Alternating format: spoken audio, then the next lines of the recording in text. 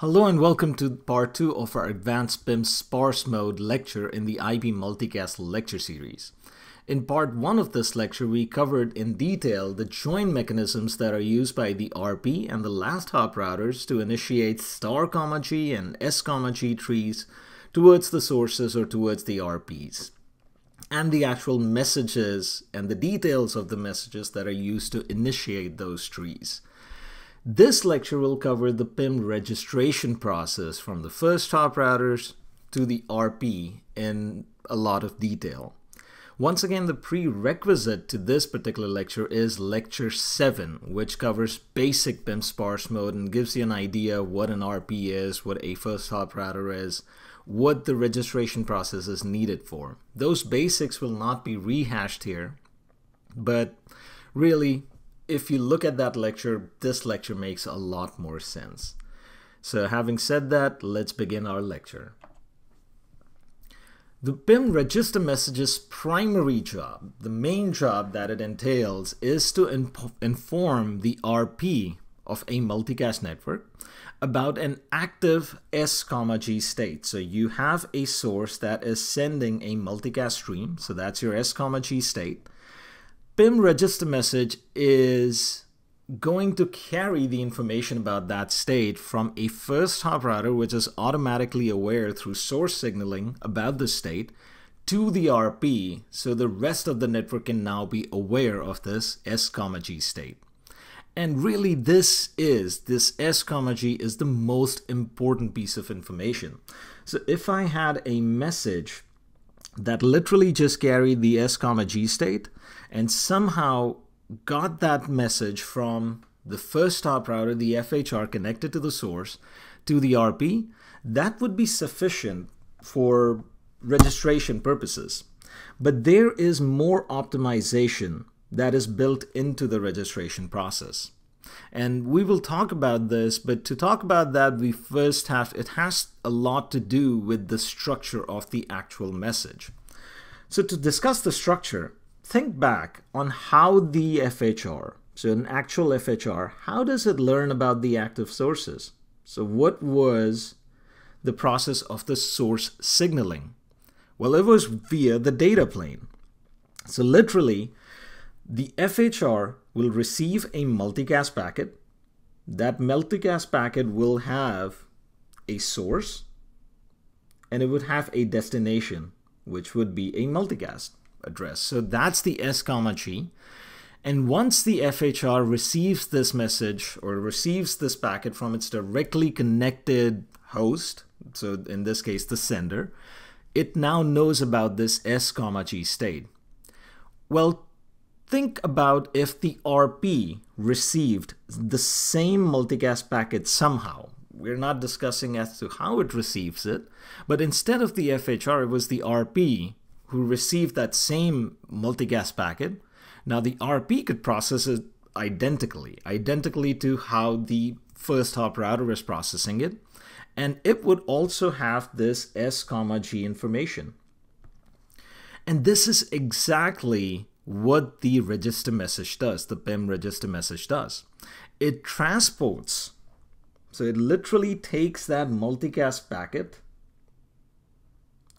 and it transports it from the FHR to the RP. And once the RP has it, now the RP has the S-G state and it can bootstrap all of the other processes that it needs to. Well, how does the register message actually does it? It's actually extremely simple. And what we are using is what I call the ultimate duct tape of IP networks.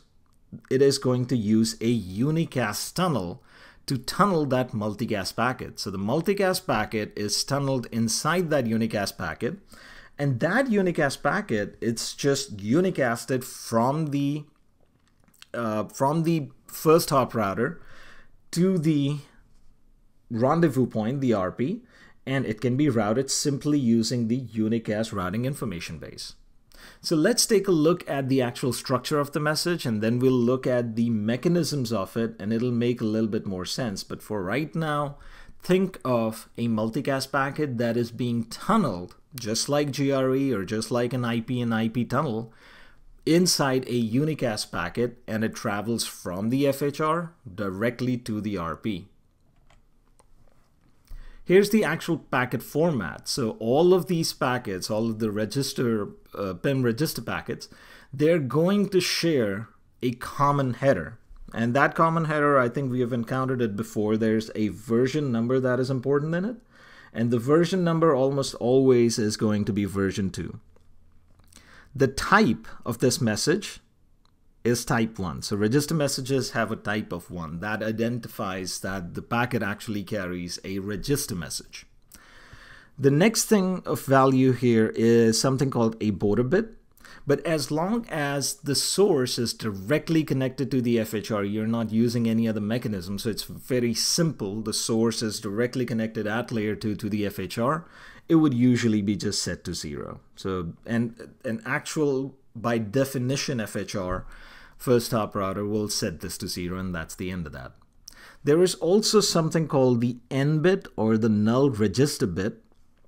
And this Null-Register bit will come in useful for the steady state, and we'll discuss it at that time. In fact, I discuss it even in this, but it's really only there for steady state. Now, this particular structure, so this structure is what is in red up here. So right there. This is followed by the actual multicast packet. So the multicast data packet is the rest of the packet. So once you identify the type of the packet, which is the register message, the recipient is now expecting the actual multicast data packet, which is now contained here. And if you look at it, that is literally just an actual IP packet. So in this IP packet, there's a version, type of service, total length, time to live, the protocol itself, all of those things are right in here. And this is really just the original packet that was received by the FHR. And that packet in its entirety is being tunneled inside this PIM registration message. So this is the data that is being tunneled. And the most important information, so we discussed the most important information was going to be this S, G. Well, this is contained in the source IP and the destination IP fields. So in one fell swoop, you not only got the data that was received by the FHR from the FHR to the RP, you also got the most important information, which was the S, G. So once the RP processes this packet, it has information about the S, G, but the optimization part comes in. It now also has that multicast data. So it has the actual multicast data that was received by the FHR, and without use of multicast, it went from the FHR to the RP. Now think of if the RP has any actual receivers. So any receivers that are on its RPT or the star, G tree, it can simply take this data out of this packet, out of the registration packet, and it can now multicast it down the star, G tree. But hold on to that thought and we'll discuss it in a lot more detail.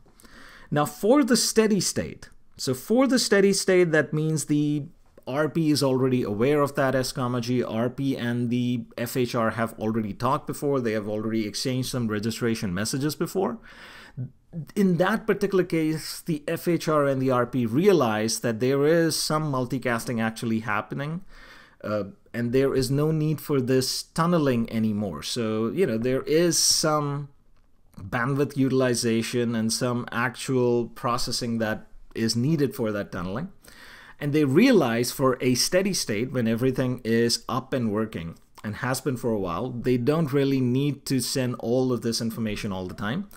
So instead of a full multicast data packet for a steady state, the FHR is going to use what is called a null register. And in the null register, there is simply just a dummy IP header. There is no multicast data in that IP header. It's just a dummy IP header. And a couple of things that are important about that header. There is an S and there is a destination, which is the G. So there is information about the S, G that you're trying to keep alive. PIM is soft state, so you really need to keep all of these states alive. So if the FHR is still receiving data from that particular source, the S, and it is receiving that particular stream G, then it basically just every number of seconds needs to inform the RP that, hey, this is still good, the source is still alive, and that is the reason for this null register. The IP protocol in the dummy multicast header is going to be 103, which is PIM, and the TTL is going to be 0 because really there is no packet in any real sense. So all you're trying to do is get this S, G state over from the FHR to the RP just to keep it alive, just to reset all of the timers on the RP. We're going to discuss this in a little bit more detail too, but there's not a lot going on here. It's basically just a dummy IP header, and it keeps the state alive. So now it's time to take a look at the actual mechanics of how this would happen. And this is the FHR informing the RP of the active sources. So there is a source here, and we've seen this particular, if you've kept up with the lectures, you've seen this particular drawing many times now. But in this particular one, there is an S, and it is sending a G to our FHR. So the FHR has this S, G state. So for all intents and purposes, suppose this is the very first packet that was received by R1 from this particular S. And what is going to happen is that the R1 or the FHR is going to send that unicast register message over to the RP. And if you realize the MHRs, so in this case, the MHR, which happens to be R2,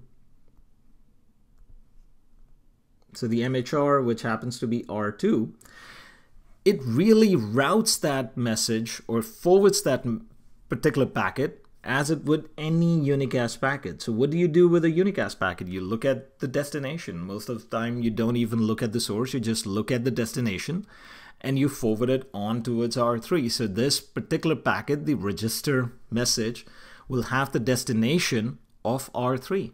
It is a unicast packet. And this message is really not processed by the MHRs other than to just forward it.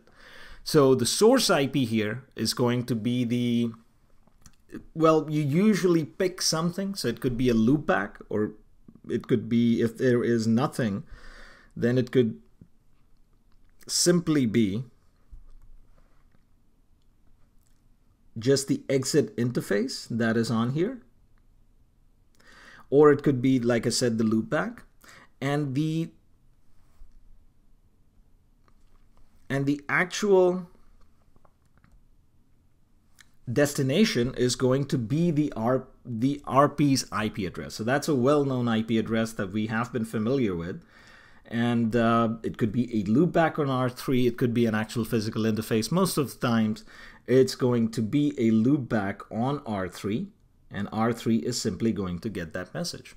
And once it gets that message, now it can create this S, G state on itself, and it can start the whole PIM process, which we will discuss in detail. So there is a little bit more than this that is happening, because remember that multicast packet is still tunneled inside this unicast message, and how the RP reacts to it will really depend on the states that are present on the RP. But for right now, just a unicast message, it kind of tunnels through R2. So there is really not much more going on here.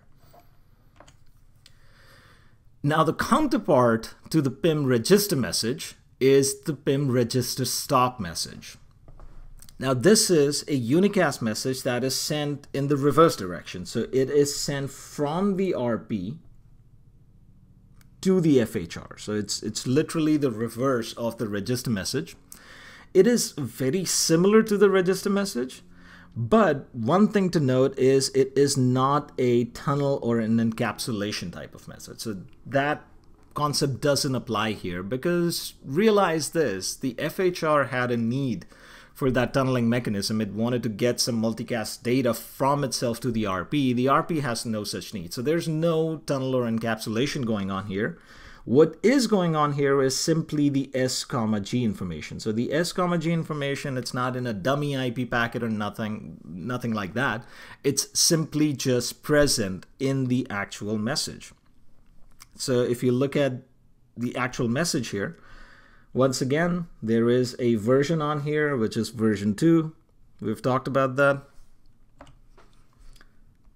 So the version is version 2. The type is 2, which is a register-stop message. So just like type 1 was register message, type 2 is register-stop message. And then after that, there is no dummy IP header. There is simply an indicator of the group and indicator of the source. So this is your S, G, and it is contained in these 2 fields here.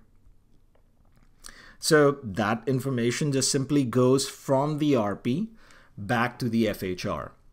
Now, what the RP is trying to achieve by using the register-stop message is it's telling the FHR to stop sending any more register messages. Because remember, it's a multicast network and register messages are unicast. So really, even though there is some optimization there, you want to receive all of that information via multicast and not unicast. And what the RP does is once it ascertains that it has enough information to receive these packets via multicast, it needs to tell the first hop routers to stop the registration process. And that is the sole purpose of the register stop. So what will happen in a steady state network is the registration, especially the null register that we discussed on the last slide, the null register and the register stop messages, the whole process keeps on repeating periodically. So once the steady state is established and once the multicast tree is up and functional, what would happen every 60 seconds or 90 seconds or 180 or whatever that number is, the FHR will send a null register message with a dummy IP header, and immediately the RP should respond with a register stop message, and that would put the FHR basically in a hold down pattern for whatever amount of time that they've agreed to.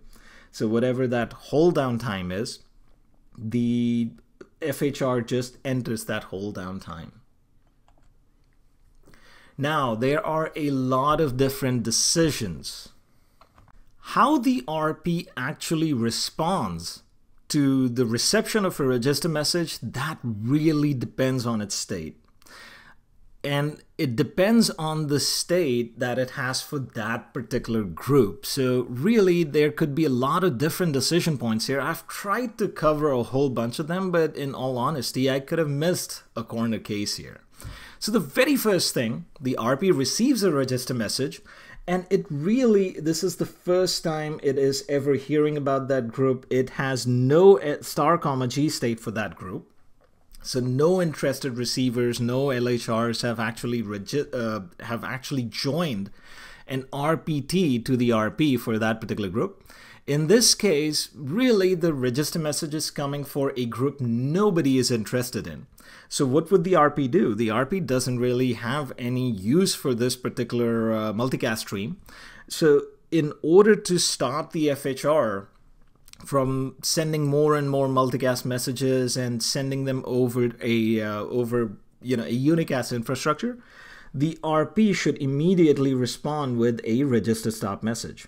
So yes, I am aware of your active source, so you have an S, G, I'm aware of it, and I really have no need for it yet, so stop sending me those messages. Now the DR, or the LHR's DR, so the DR on the first hop segment, will not send any more register messages for a fixed timeout. So this is the timeout that I was talking about in the last slide. So there is a fixed timeout. I believe it's 60 seconds, but I'm very bad with defaults. I hate memorizing them. But whatever that timeout is, the theoretical timeout, for that amount of time, the DR will completely go silent. Now, what this particular set of bullets doesn't tell you is that the RP will keep itself ready for any interested receivers if they choose to join the star, G. So it will create an S, G state, and it'll keep that information in its multicast routing table, but it will take no action on it. It will take some action on it if it receives a star comma G join, but for right now, it just keeps that state active in its multicast routing table without doing anything with it. So for all intents and purposes, it would keep this in a prune state.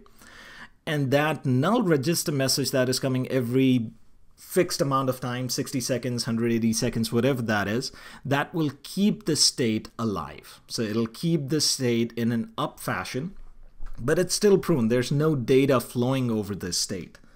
So in order to see this, so right now, this particular RP, R3, does not have a star comma G state, so there are no interested receivers for this group on the network. And the RP, or R1, actually receives that S comma G multicast packet. It sends a register message to the RP, and the RP creates that S comma G state without really doing anything with it. It's just an active state, so the RP is aware of the presence of a source sending to the stream, just in case there are any future interested receivers. And the RP is going to respond with a register-stop message. So this could be the easiest steady state in a network. You have no interested receivers, you really don't want to do anything with that packet. You receive a register message, you respond with a register-stop, and that's about it. So there are no more register messages during the timeout. So this is the simplest state, no interested receivers. The next state could be the RP actually has a star comma G state. So the RP has actually received some star comma G joins from last hop routers for that particular group. So there are interested receivers for this particular group, and this is the very first register message that has been received by the RP. So RP before this time had never really received a register message, so it wasn't aware of an S comma G. So it's literally the same scenario as the last scenario, but this time there are interested receivers. The RP will now decapsulate the multicast packet out of the unicast packet, and it will send it down the star comma G tree. So, and that's the whole purpose of tunneling that multicast packet in, so that even those very first packets that are just triggering the registration, they are not missed. You'd really want to send them down to the interested receivers. So the RP will just simply decapsulate the multicast packet and send it down the star comma G tree. Furthermore, the RP can now initiate an S comma G join because it has that information. It also has interested receivers, so now it makes sense to start the S comma G signaling towards the source, so you can actually start receiving those packets over multicast and not over unicast that is happening with the register message.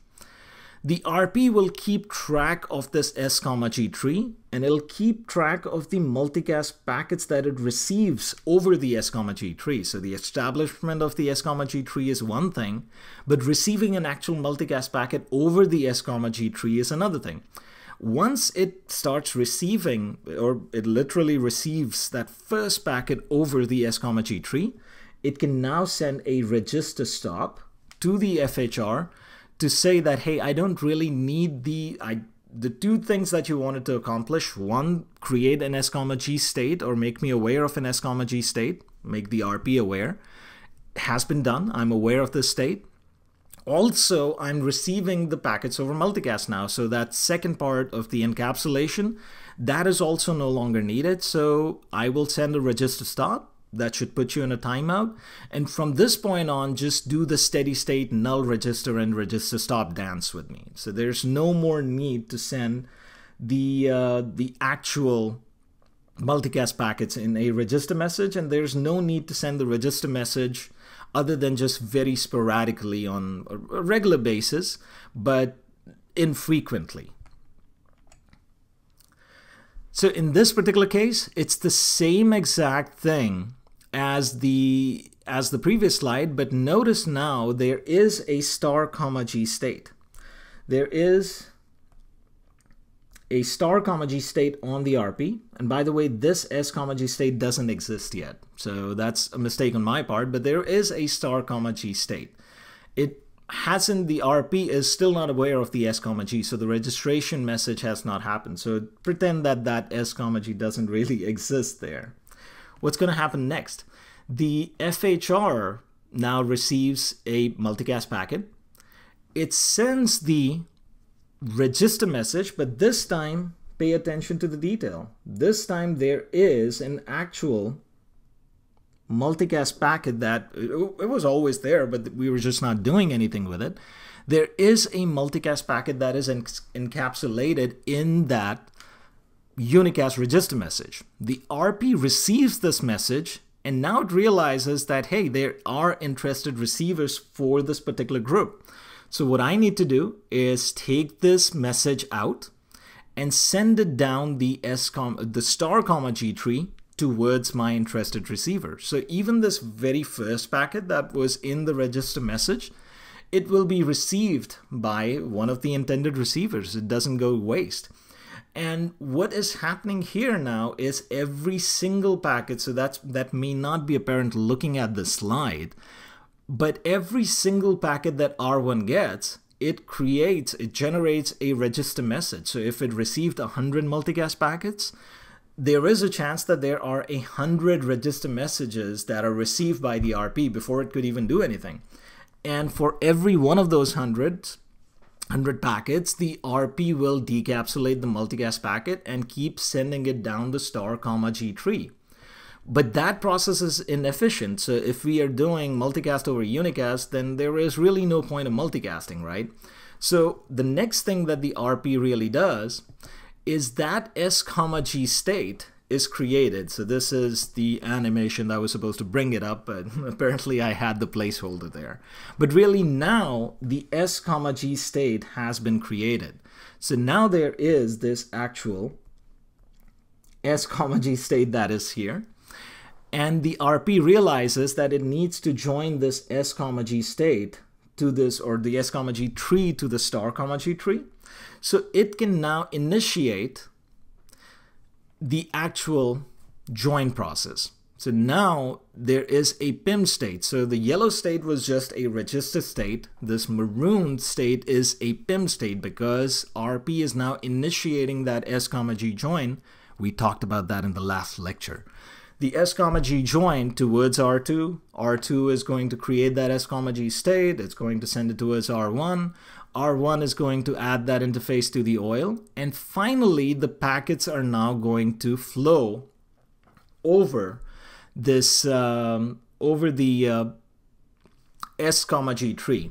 And finally, once it receives that very first packet, so it receives that very first multicast packet for the group, over the S comma G tree, now it can actually, or when I say it, now the RP can unicast that register-stop message back to the FHR, and the FHR will cease the registration process for a fixed timeout.